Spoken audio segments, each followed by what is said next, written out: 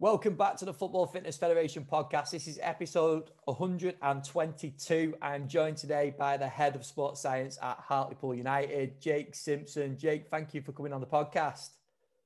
My pleasure. It's good to speak to you, Ben.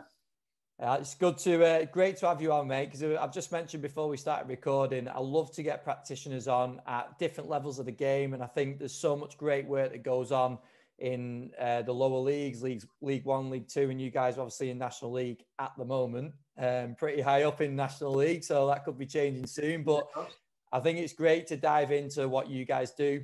So we're gonna go into that on the podcast today. But just start us off, mate. Big part of the podcast, your story and your sort of background, your career so far, which takes you up to your current role. Yeah, no problem. At the age of 16, I left school with the dream most teenage boys had, and that was to become a professional football player. I started off at Blackburn Rovers as a YTS, and then moved on and had 2 years as a pro at Shrewsbury Town and Stockport County. Again, that came to an end at the age of sort of 20. And from that point, I had to sort of have a little look at where I wanted to go with my career, my life. Because unfortunately, as a young lad who got his opportunity at football, you don't really have a plan B. You get caught up in, I guess, like say, your dream, where you want to be, the Premier League, all the things that go with that. And then when you sort of back out of the game, you have to switch on pretty quick to what people call the real world. And work out what direction you want to go. So at the age of 20, I sort of looked back on my time in football. And although there were some good times, it's a tough world to be in. And I looked back at times that I had at Blackburn and at Shrewsbury when, unfortunately, I was injured. And I'd been working with people like Russ Wrigley, who's still there at Blackburn Rovers now, and Callum Walsh, currently with Huddersfield. And I really enjoyed the work that we did together off the pitch, because there's a different side of football that it was quite new at the time in regards to sports science, the fitness side of things. And I took a real interest into that, and I found it really intriguing. I liked the fact I actually knew nothing about it. And I really wanted to get to know more. I didn't like the feeling of being clueless on that subject. And that led me originally to become a personal trainer. So I did my personal training qualifications. I went into gyms and I ran my own business, worked every day, hour after hour with different people, different population groups. And basically that gave me my first exposure to coaching, different to what I do day to day now, but it gave me a real insight into the coaching side of things. And again, my hunger to know more became quite clear to me, and I didn't want to work in a gym forever. I wanted to eventually get back into this elite sport environment that I'd once been in as a player. So that led me to look into my university studies. I went and did an undergrad in sports rehab at the University of Cumbria, and that then led me on to my master's in strength conditioning at University of Salford. And throughout that, I really enjoyed all the studies. I was trying to do as much as possible in terms of placements. I was working with Carlisle United at the time under Neil Dalton and Lee Fern, when Keith Curl was the manager, and doing all my placement hours, working, they all doing the voluntary stuff, doing the long slog where you're going to uni, you're coming back, you're doing days in the club, you're not getting any financial reward for it, but it gives you the best insight possible.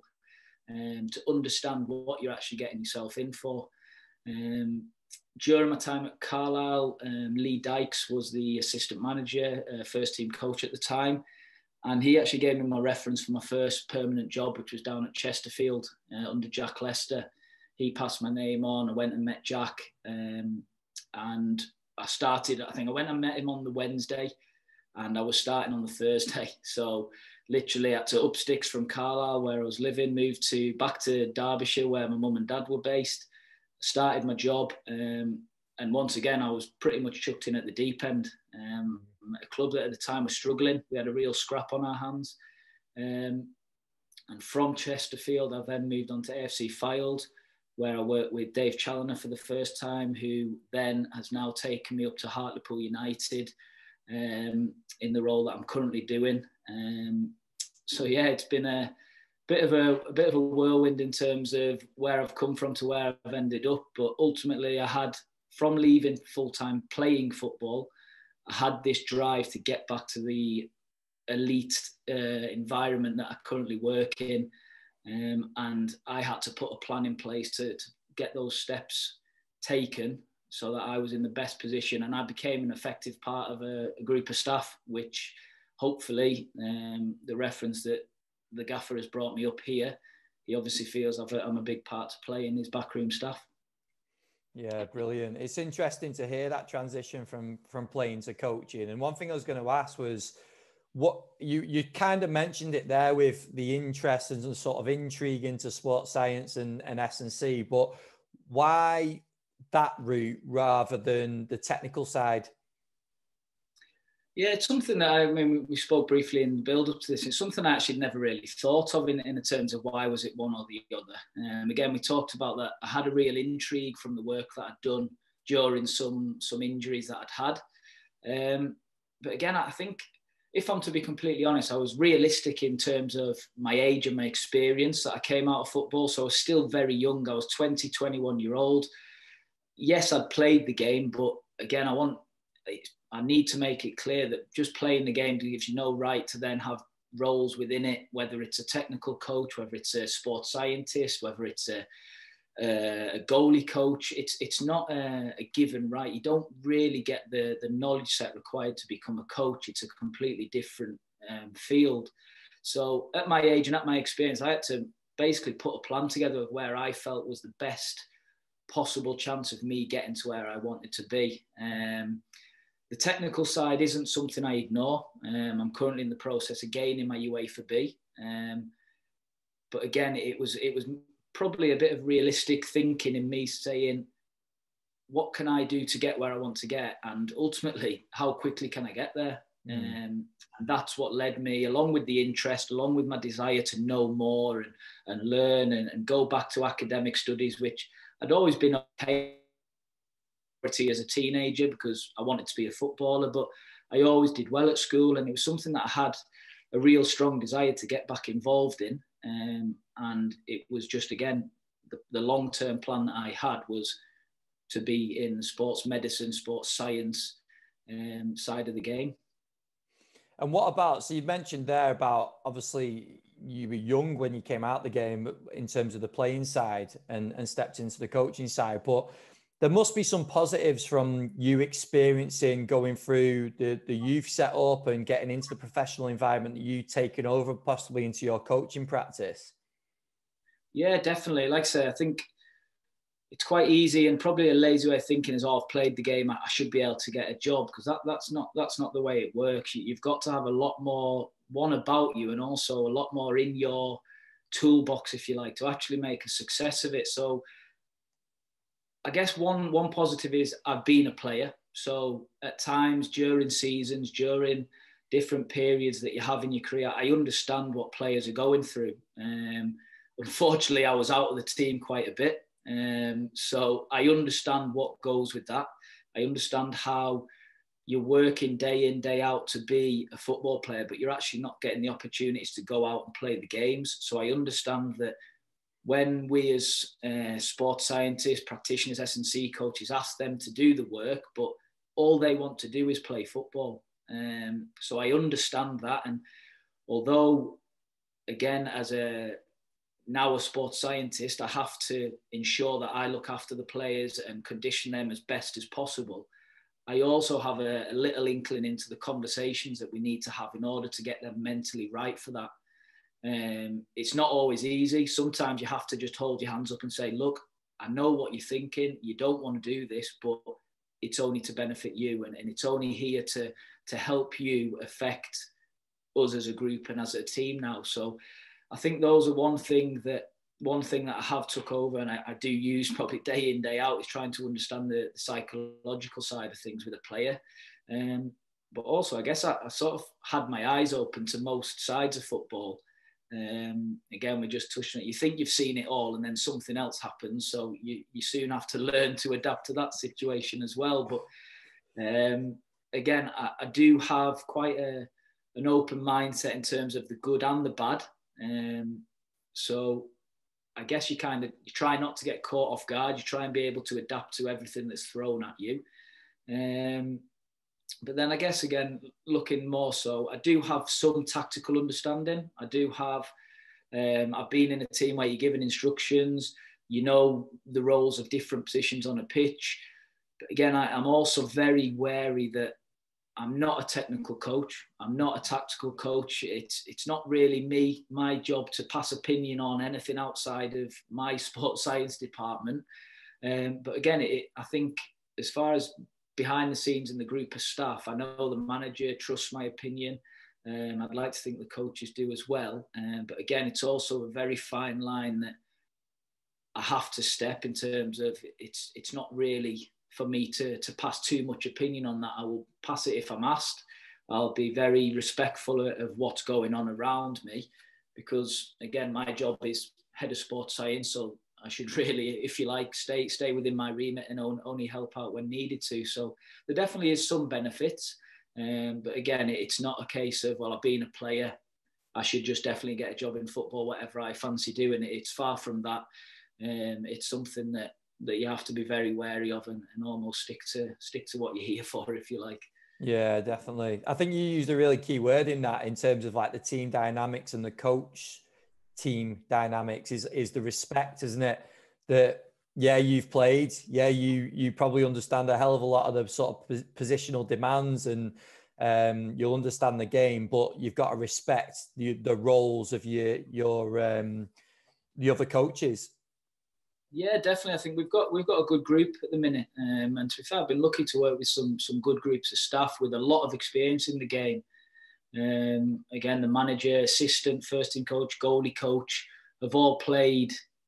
I wouldn't even like to know the number of games they've played between themselves. So there's a lot of experience there of the playing side of things. But again, I think it's a respect that I think the players will probably have as well, for the staff, where they know it's, again, careful of not falling into the laziness of we've played so we know what we're talking about. But I have conversations with players around playing side of things. What happened when I played, what the gaffer has it with when he played. And the game's changed massively, but they have a respect that ultimately at one point in our career, we were professional athletes as well. And there's a lot that goes with that sort of people don't see.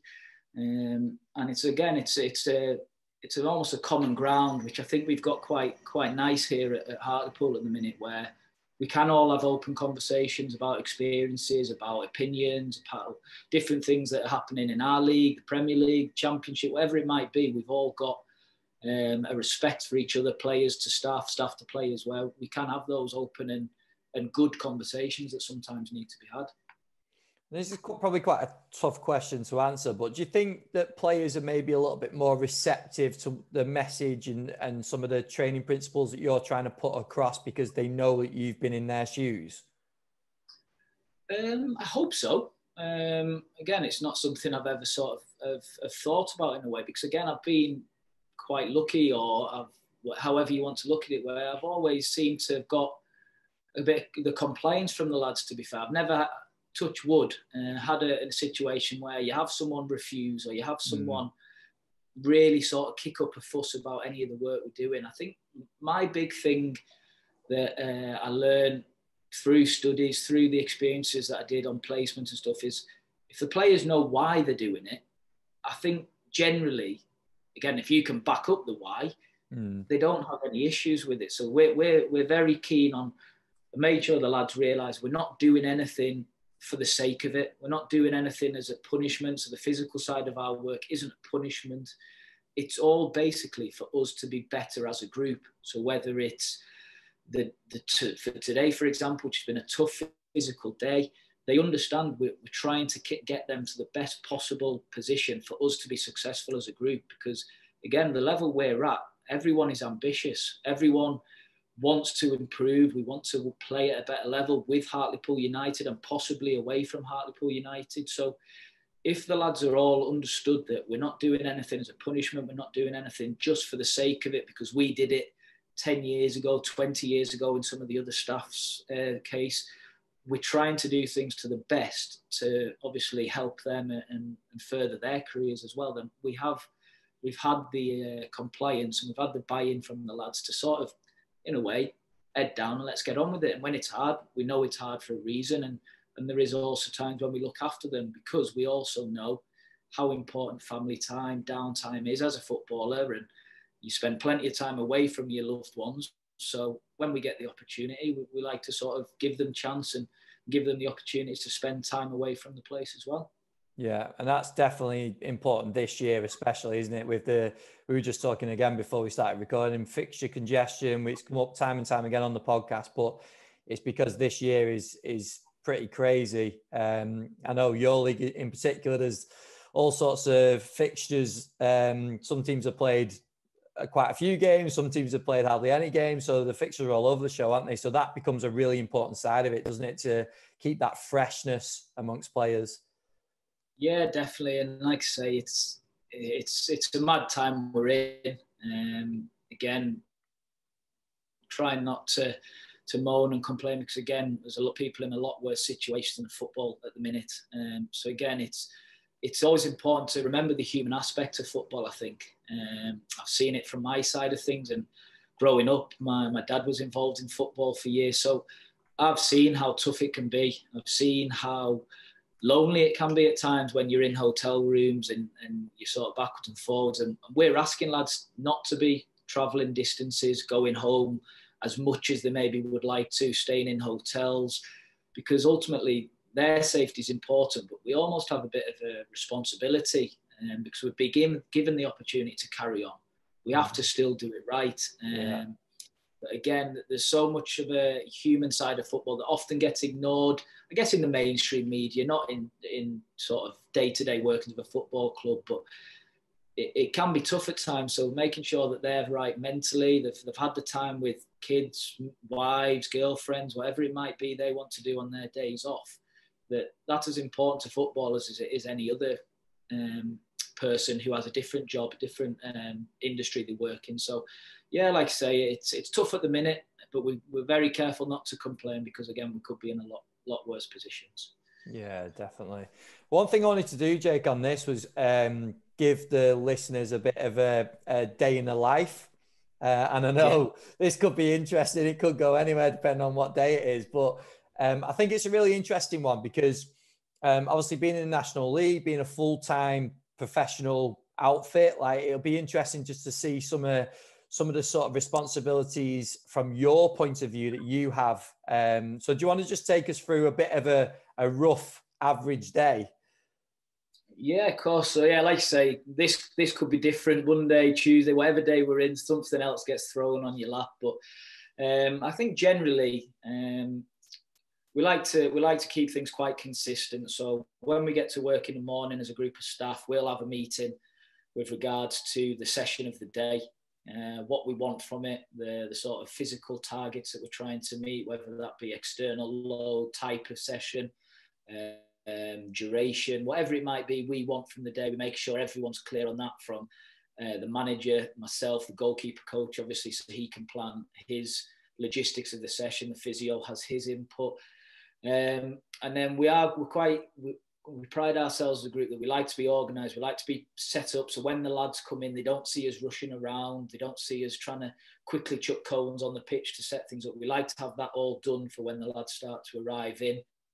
And I think that always gives us a chance then to get around the group, have a little chat, have I guess, a bit of the banter that you hear about around a football club, which I think is important, especially from my side of things, gauging what the lads are like, trying to get, without going in and going, how do you feel, are you sore, get an idea of where the lads are physically, mentally. Is there anyone who you're looking going, oh, he's sat in a corner today, what's up with him? It gives you a nice, probably half an hour time while lads are sort of pottering around activation stuff to have a little chat with people and get to know them, get to know where their head's at for the day before we then go out and do the warm up. So obviously my main role in terms of the session becomes the warm up. I like to structure that depending on where we are in the week, what the focus of the session is. Are we going to sprint them that day? Do we need to prepare for that? Are we doing anything in particular that we need to be wary of? So I need to add in that to the warm up. So that's the first part of the day, I guess, gets through to the warm-up of the session. And then ultimately I'm in and around it again, probably again take the mickey out of a few of the lads a bit too much and have a laugh with them around the training session. But ultimately my role there is to be keeping on top of the live feedback on the data side of things. So making sure we're not doing anything we hadn't planned for. If there's anything that we need to be aware of on certain individuals, if we've got lads returning from injury, is it to the point where that they've got everything they need? So again, the club have supported us and given us a system where we can use that live feedback. And again, we try not to let it drive and completely control our work, but we use it in a way where we have to make decisions based around what we're seeing. So again, that's my main role within the session. Following that, obviously times at the minute are a lot different, but ideally we'd then have our post-session work, so whether that be in the gym, albeit at the minute that becomes a lot more difficult, and the group inside of things and using outside space becomes a lot more difficult in terms of planning that. We do some work after the session. It might be with a set group, might be a certain aspect of their strengthening program that they need to do on the day. And that generally takes us to just after lunchtime. And that's when I would sit down and start the reporting side of things. Has the day gone as planned? Do we need to pick anything up the following day that we've missed out? Has something gone off plan and we need to adjust the whole week? So again, that's where we sort of have a look over the day. And as a group, we've got a database which we keep on top of with all the load data, where we know what each drill is going to give us and how much we need to do for each day to get what we want. So again, as a group, we try and use that time after work, after the session, to organise again, keep everything on top of. And then it's my role to feedback and outline any changes to the guidelines for the following day, really. So I guess you start planning for the next day again. And I guess in football, you are quite repetitive. You come in, you set up, you do your session, you report back. But ultimately, it's with the long-term plan that we've got as a group of staff of where we want the season to go in terms of physical output and physical side of things, and linking that into the fact that, again, it's more than every Saturday we have to prepare the lads for at the minute, but every game we have, are we in the best possible position to play the way the manager wants to, safely, in a way that we're not putting the lads at risk, and ultimately making sure we are doing our best by the squad that we've got to keep everyone out and available. So I guess that's the day-to-day side of things, but you then get the fact that we don't have a full-time kit man, so we then sometimes have to go and do any of the washing back at the ground. We've then got all the different things of if we're at a different site, so we don't have a 3G at our main training base. So if we're on the 3G the following day, we have to pack the van up, get all that stuff over to the ground and organise that side of things. So again, you have to be ready for anything that's chucked at you.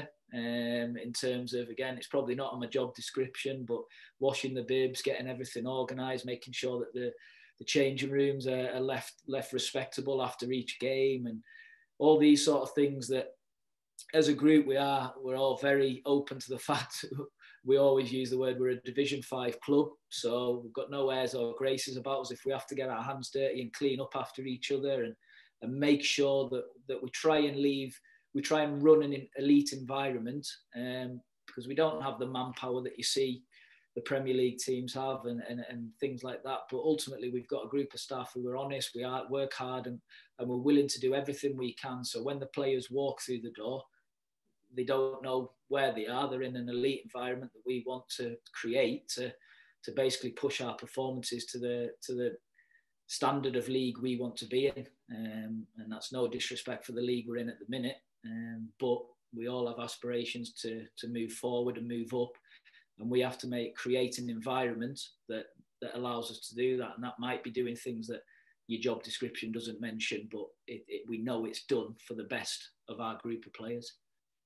All the things you've mentioned there are just all contributing to the culture of the club and the squad, aren't they? Like in terms of hard work, in terms of sort of rolling your sleeves up, and that's only going to carry over to performance as well. But one thing I was going to sort of pick out that you mentioned was the organization side of things. So having things set up when the players come in, not just for the fact that it looks good and obviously it saves on a bit of time when the players get there, but the fact that you can then interact with the players and you're not sat behind a laptop or you're not putting cones out when the players are there. Like that must be a really important thing for you to, when we talk about buy-in, when we talk about relationships, that must be an important time that you can build that.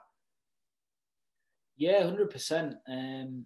I think, again, you talk, again, listening to people speak and reading things that we all look into, there's sort of two ways you can go about that side of things. So we've all heard of wellness checks, and you can use apps now where they literally press a button and you can maybe get them to fill a form in the morning.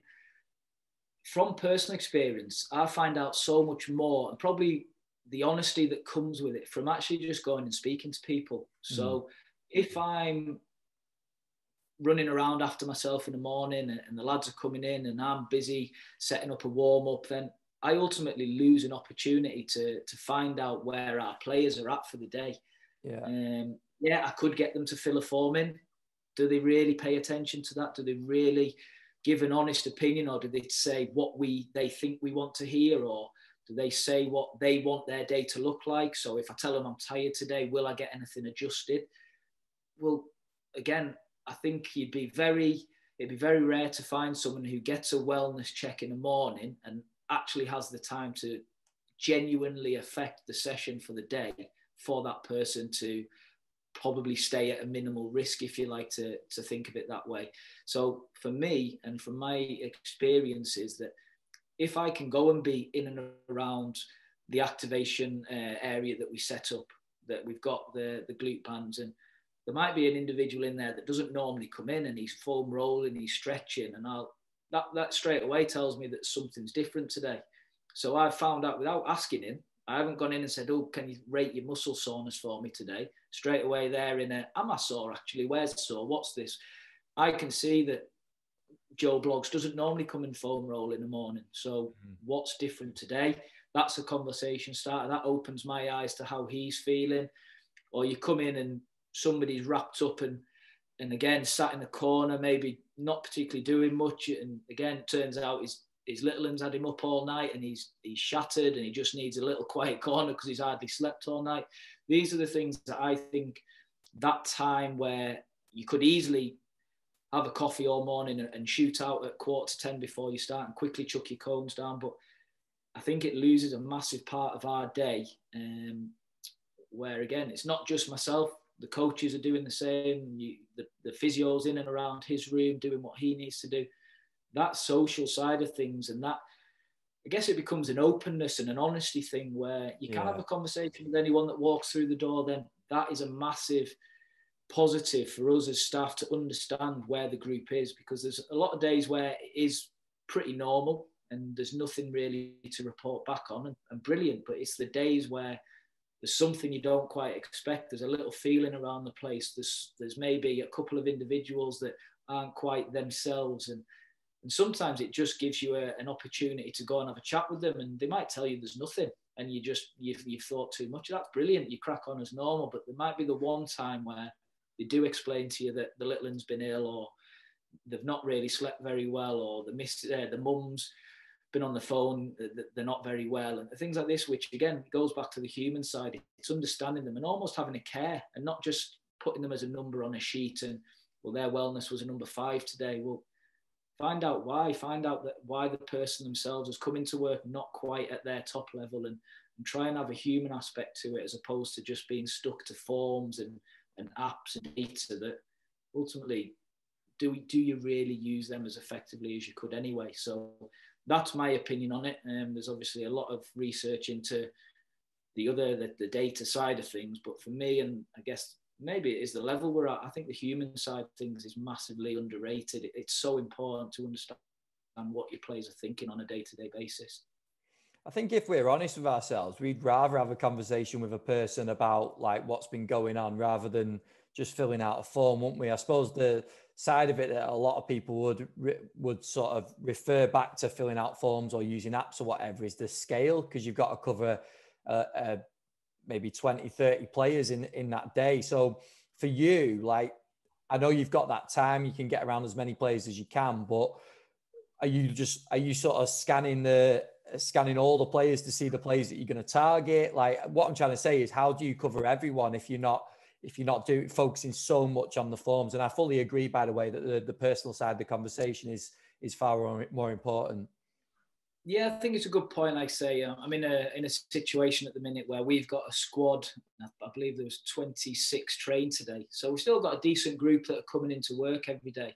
And again, I think that the important thing is you get to know people's habits, people's routines. So there's a lot of people that are very low maintenance. They don't need a lot of talking to. They don't need a lot of sort of love and care and an arm around the shoulder a lot. There's people that you can pretty much hang your hat on 9 times out of 10. They come in, you know what you're going to get from them. And I guess that's the way where you then have a little bit of, you fine tune your attention, if you like. So you're looking for anything different. Sometimes you don't have to look at the whole group individually. You don't have to look at every single person on an isolated basis. But again, like I said, there might be a dynamic in the group that's different. There might have been something that happened the day before where there's still a little bit of an edge about the group where people aren't quite talking, or it might be something really simple and sometimes a little bit pathetic at times, which maybe is playing part of the dynamic of it all. So I think, yeah, as a group and as a squad, it's a case of overseeing it all, so having a look at everything that's going on, and then there'll be 1 or 2 things that might catch your attention that maybe need a little bit more digging on. It might be only one person who you think maybe needs that little chat, that little arm around your shoulder. And it's trying not to make it obvious. It's not going over and saying, look, is everything all right? You know, what's wrong? It's not a case of that. It's just, again, making conversation with people, having a chat and just making it clear that we all care for the players. We all care that we want them to be happy. We want them to feel good. We want them to be fresh. We want them to be fit. But again, is there anything we can do to make them feel that little bit better? Because again, you'd like to think 9 times out of 10, the group as a whole comes in, you know what you're going to get, you know what you're going to be doing. But again, it's that consistency, it's those habits, those individual traits that you're looking for. Has something changed today from normal? And if so, is there a reason for it? Or is it just one of those days? Because we do have them. We all have them. When you come in and you're not quite your top form. And it might be something as simple as that, but it's trying to get a gauge of the habits and the different ways that the group works, and basically trying to see any changes that might happen on a day-to-day basis for me. And that's my opinion on it anyway. Yeah, brilliant. And then what about sort of getting key tasks for yourself? So how do you identify or prioritize key tasks that you're going to try and carry out per day, but also thinking a bit longer term for like the season ahead? Again, I always again things, because there's so many ways that people work. There's so many different methods people sort of use and different things they call upon to get to where they want to do. But I also always feel that we all really have the same goals in terms of what we're looking for. So we want our players to be available, we want them to be fresh, and we want them to be robust to deal with what we're going to ask of them. And for me, and again, from what I've learned and worked at over my career as a sports scientist, is can we get the basics right? So can we do the basics, the 90% as opposed to your 1%? Can we get those right first? And that might be that each day of the week has a slightly different focus, but ultimately they all piece together to put us in a position for Saturday. And like I said, that's what I feel is the priority. So each day has a different basic, if you like, that you need to get right. What's your fundamental that you need to put in place today to get that out of the day? What's the fundamental of the next day? And what do those look like come the end of the week or come the Tuesday night when you've ultimately got to put a team out on a pitch to physically work to win a football game? And I think, again, I personally try not to overcomplicate that. I try not to overcomplicate the work we do in terms of getting too fancy with different technologies, different things that you can obviously try and apply to your work. But if we can get those basics right without diluting any of the quality that we're trying to coach and we're trying to provide the players, I think that has a bigger effect on our work. And again, use the phrase bang for buck, if you like. We use that a lot here, that if we're going to put something in place to the players, well, why are we doing it? What is that going to give us that not doing it wouldn't? Yeah. I feel that, again, each day is different, and it's hard to really say one day to the next because the weeks look so different at the minute. And with fixtures being chucked at you some Tuesday, Wednesday, Monday, Saturday, whatever day you might have to prepare for, in the build up to that, have you put all those basic, I guess, principles of training, principles of work into the group? And that's not just a physical side of things. That could be the technical, the tactical, the recovery, the psychological. There's so many pieces of a football club that go together to produce on a Saturday, or as we said, Tuesdays, Wednesdays, whatever day it might be. Have we done all the basics right?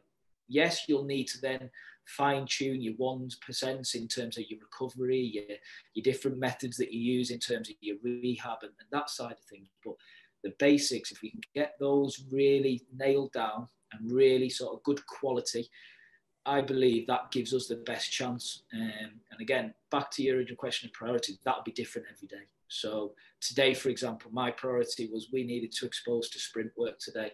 Did we do it? Yes, we did. The session itself was a tough session, big areas, high volume day. Did we do it? Yes, we did. So again, we've got our work done today that we wanted to do. And that then leads us into the next day of work, which will be Thursday. And again, we'll have a different set of priorities for that day. And at the end of it, we tick them off. If we'd have missed them, do we need to revisit them on the next day of training? Do we have an opportunity to? Obviously, as the days to the game get shorter. And again, those sort of principles of our work is how we plan and how we reflect on each day. Trying not to overcomplicate the targets of each day. Simple priorities. Have we done them? Yes, no. Can we move on it and keep our sort of processes is moving forward? Yeah, and it's just tying those principles down, isn't it? Because then you can refer back to those constantly. So whether it's the longer term plan for the season or the weekly plan, you've got your principles there, and that's what you're trying to tick off then, isn't it? It's basically essentially like a checklist. Yeah, that's it. Like I say, there's a long-term plan for the season, and in all honesty, that's been set out from the day we came in pre-season. I looked at a bit of the work that Southampton have used over the last couple of years, and I think we can all agree from watching them in the Premier League that the output they have is pretty relentless and pretty high in terms of how they want to play. And it's quite similar to the way we want to play here as well. And they use a 3-week cycle, a sort of overload, maintenance and an underload week. And it's something we've tried to implement this week. So each week we have our set targets and we then have our principles on top of that. And again, it's a case of, are we sticking to the plan? I always think it's important to have a plan. I remember being told at one point, even a bad plan's better than no plan. So at least you're all on the same page. And again, I'm sure there's people that will pick apart different methods we use of monitoring, of different ways of how we do things. But ultimately, if you're all on the same page and it's in a way working for you at the minute, can you stick to it? Can you keep being consistent in what you do on a weekly basis? Then ultimately, I think you put yourself in a strong position to make a success of what you're trying to do. Obviously, the quality of player then helps. But again, as far as again, going back to what my remit is, are we progressing physically? Are we being able to keep players available? And are those players available because they can deal with the demands of playing football? Yeah, superb. Jake, I'll move on to some of the quick fire just to wrap things up. So just initially, mate, who even are some of the biggest influences on your career so far? Biggest influence on my career would have to be my dad. Again, growing up, he was a professional player. He's been a manager and a coach since his playing career as well. And ultimately, I always aspired to have his career, if you like. Again, when I was younger, little did we know he was actually studying for a sports science degree as well at the time. doing it alongside his playing. He's never actually gone back and sort of used that. But again, the more you think about it, the similarities between me and him are quite strong. So again, he's had a influence on me, teaching me, I guess, first of all, how to be a decent person, which I think I try and pride myself on. I let other people judge that. The job that goes with that has put me in a good position. Brilliant. And then the next one, mate, what would you say your biggest strength is as a practitioner? I'd like to think I'm approachable. I think I like to think I build good relationships with people. Again, early on and probably still at the time, I have to be careful to draw the line that I'm not a player anymore. And unfortunately, there is times where we can't all be mates, and I have to do what my role and what my responsibilities are. But I think, again, the players might tell you different, but I like to think we've built up good relationships. And again, away from the club, I speak to ex-players that I've worked with and have just normal conversations that you'd have with your mates. And I think that's a trait that I pride myself on. Is I always want lads to be able to come to me with anything, because if they can be open and honest with you, then they give you a hell of a helping hand to do your job to the best of your abilities. Brilliant. And then next one, what would you say is one of the best bits of CPD you've done recently? So whether it's a webinar, whether it might be a course, might be a podcast or an article or a bit of research. Is there anything that sort of stands out for you? Yeah, there's a couple of things. So I'm currently doing my basis supervised experience. I'm on the process there. So I'm looking into how I can sort of round myself off better as a practitioner. So I've done a lot of looking into the psychological side of things. The 5 C's, I've just started reading and looking over those sort of things. But I think the best, probably most applicable thing I've done in the past sort of 6 months is I did the velocity-based training workshop with Chris Toombs. Oh, yeah. Again, I don't know what your rules are on pushing products, but again, the company he works for, I do some workshops, and it came to the Northeast, and that was a brilliant day. And we've got technology in the club now. Again, I was lucky enough to be backed by the club to get that involved, and I'm in the process of sort of getting all the profiling done on our players to really fine tune the work we can do when we can do it in the gym in a more regular basis. So yeah, the velocity based training stuff is something I'm looking at a lot at the minute. And Chris was brilliant on that day. So anyone who gets the chance to do that sort of stuff, it was good. It was very hands-on. You did a lot of lifting, so I felt my legs a little bit the day after. But no, it was a great day, and it's something that as soon as you leave that room or wherever you do it, you've got something you can apply to your work, and something that I think the research is suggesting is very efficient and very suitable for our environment, if you like, where volume isn't something you have a lot of. You've got to make sure your work's done very precisely and very efficiently. Yeah. And then the final one, mate, I know we've touched on this a little bit already, but what would you say is the most important trait for a coach to have?